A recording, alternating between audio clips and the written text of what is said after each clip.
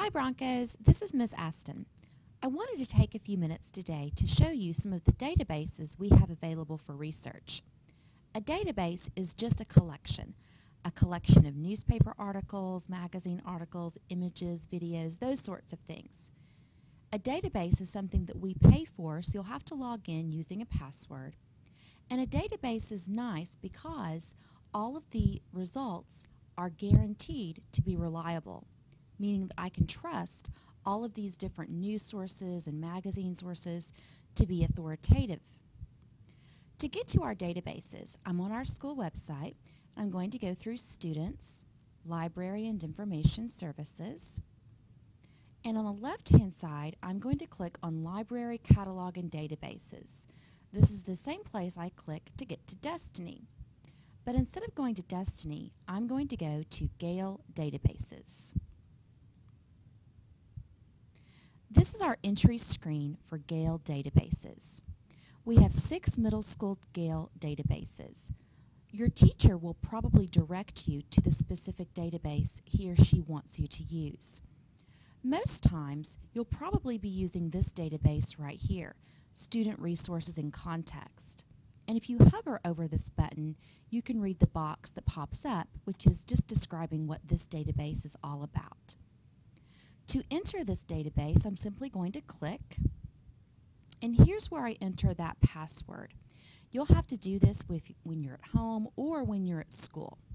The password is Lone Star, L-O-N-E-S-T-A-R, all lowercase, no space, Lone Star. This is the home page for Student Resources in Context.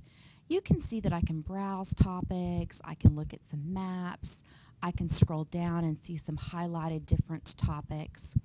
But what you'll probably want to do is use the search bar near the top right corner. I'm going to search for wind power. That's my subject I'm searching for. Wind power.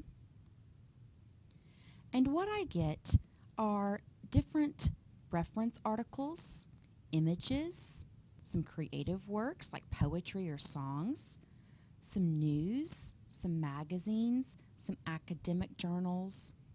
There is a plot summary for a book, a poem, and some videos.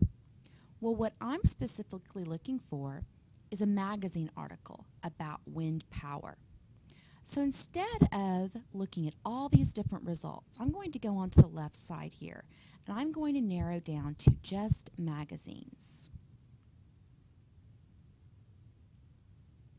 I can use these other limiters on the left to narrow down my results even more if I wanted to. If I was just wanting a magazine article that mentions wind turbines, I could click here.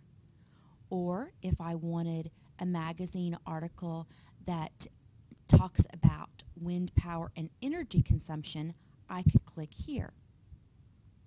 Well, once I have found an article that looks good to me, let's say I think this one might look pretty good.